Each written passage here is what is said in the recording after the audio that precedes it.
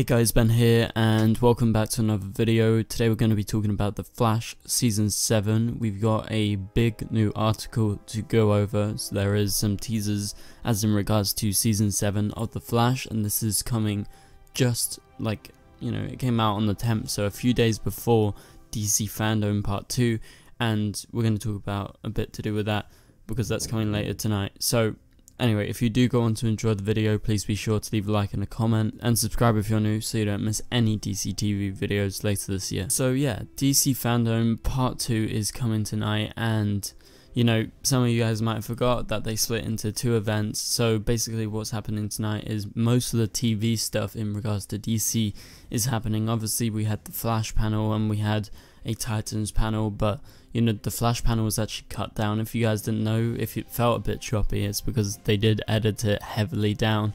The real panel is about 40 minutes long and the panel they showed was about 10 to 15 minutes long.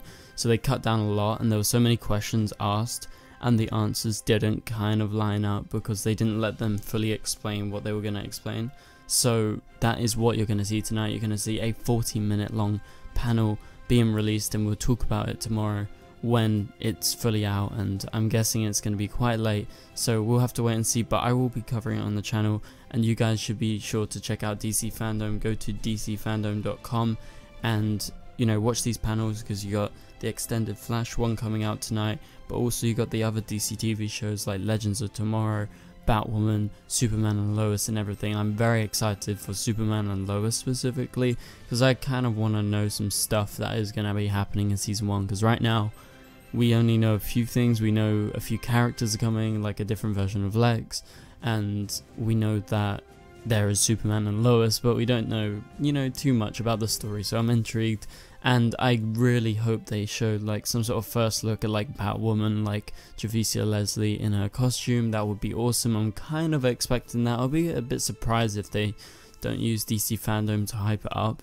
And right now Batwoman is shooting their season 2, so I mean it makes sense, right? So we'll have to wait and see, but DC Fandom Part 2 is tonight. You guys should check it out because it's going to be very exciting.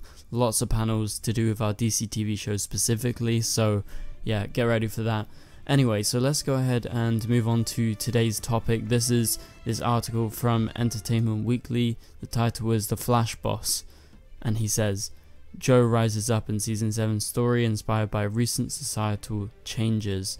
So this is coming from EW, and so they've got this article and they actually hosted the panel. So the writer of this article, Chancellor, was actually the guy you saw in the proper panel at DC Fandom Part 1, and he's going to be in tonight's longer version of the panel. I'm guessing he got some sort of insight and he was able to get the go ahead to post an article just before DC Fandom Part 2, because he was able to maybe draw on this from what they said. So yeah, let's go ahead and read this article. It's very interesting, and I think it will give us some insight as to some of the storylines happening in this season, specifically to do with Joe.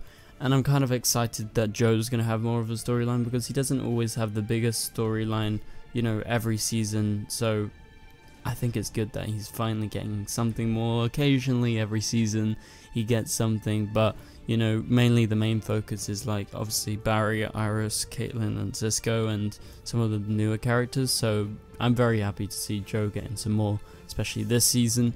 Okay, so the Flash will draw on recent societal changes in Season 7. In a recent interview with showrunner Eric Wallace, EW asked if the ongoing discussions about how law enforcement is depicted in pop culture, sparked by the wave of national social justice protests, will impact the CW's super drama, given that two of its main characters work for the police force. That is Joe West, played by Jesse L. Martin, and he is the captain of the Central City Police Department, and Barry Allen, played by Grant Gustin, who moonlights as the titular Scarlet Speedster, is a forensic scientist.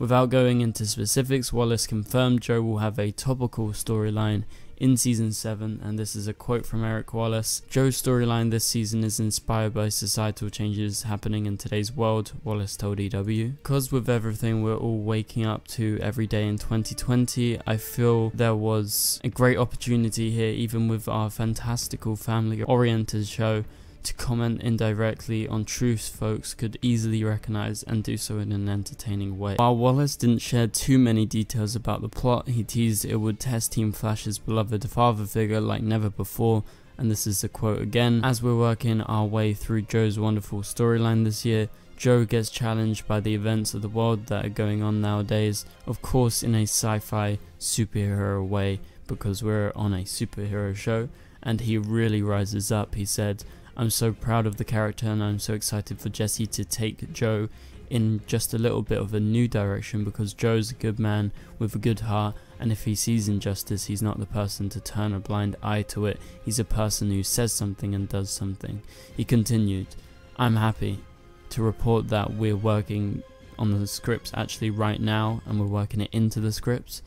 It's not in the first batch, it's more in the middle of season 7. It will be very obvious as Joe goes through these changes and ends up in a place that's unexpected for him, but that is honorable and very aware of today's problems from a lore perspective. So it's made the storytelling for the character's storyline, I think, the most exciting thing that I've been able to write for him since I've been the showrunner. I just can't wait for folks to see it." They go on to say, Wallace, who joined the series in season 4 and was promoted to showrunner ahead of season 6, admits he never anticipated taking Joe in this direction. This is a quote: "We were laughing about it the other day in the writer's room. We were like, I never saw this story coming for Joe. How cool was this, and how interesting that we can actually comment on what's happening in the real world, but do it in a fun way, in a lighter and entertaining way. It just makes our show richer and makes the character, I think, rich, and it makes us love him even more," Wallace said. So this is all really interesting. So it was a very good read of an article. It gives us an idea of what Joe is specifically doing this season. Obviously this article is specifically about Joe and this video is mainly about Joe, so this is a major new storyline that will happen, and Eric did confirm that it's happening in season 7. It's not going to happen at the start. However, it will happen later. That is a thing that is 100% coming to the show. It's been confirmed, and so this is a major storyline that you guys should be on the lookout for. In regards to the Arrowverse as a whole, obviously the Arrowverse and comic books in general have never shied away from tackling what's happening in the real world and social justice and everything like that. So it's nothing too surprising. I wouldn't say I'm surprised. I think it's a good thing, and especially who they're portraying on the shows and what's happening in real life. I think it's very great of them that they're going along that. And I think for you guys who are hesitant, and I know a lot of you who maybe you support the ideas they show, but you kind of don't like it in your comic book shows. I think for you guys who are hesitant out there, this is very, very good for you, because you're kind of getting the sort of commentary on real life, but the way he says it, and he specifically says it a lot of times, he says it's going to be in an entertaining way. It's not going to be super serious, but it's going to be there, and it's going to be sort of like, you know, part of his story, but it's not going to be like overpowering the whole season or something like that. I think, you know, Supergirl does a very good job at this, but you know, sometimes they're a bit too hammy. Sometimes they, you know, put that in the forefront before a really interesting story, but you know, sometimes they do it really well on Supergirl, and you get something like, you know, the transgender storyline with Nia and everything that is really, really good. So, you know, I think the CW does do it well, and I have full confidence in Eric Wallace, and I think this interview should be good for all of you out there. I don't think you should have any problems with this, because it's not going to be, you know, too in your face or anything like that if you are hesitant about having some sort of political ideas in your show, even if you support those political ideas, but you want your comic book shows to just be comic book shows. And Eric acknowledges this in the article, and so he's excited for the opportunity here, and he realizes, you know, this could be a good opportunity to do it in an entertaining way. So yeah, that's about it for this video, guys. Thank you guys so much for watching. Remember, DC Fandom Part 2 tonight. There's going to be an extended Flash panel for you guys to check out. Also, there might be some new looks at some of our other shows like Batwoman, considering they started filming, and maybe we'll get a look at the Batwoman suit. But anyway, so go check out DC Fandom tonight. DCFandom.com is where you can check it all out, and there is the schedule up on there if you want to find out what time the panels are. So yeah, that's about it for this video, guys. I'll catch you guys later. Goodbye.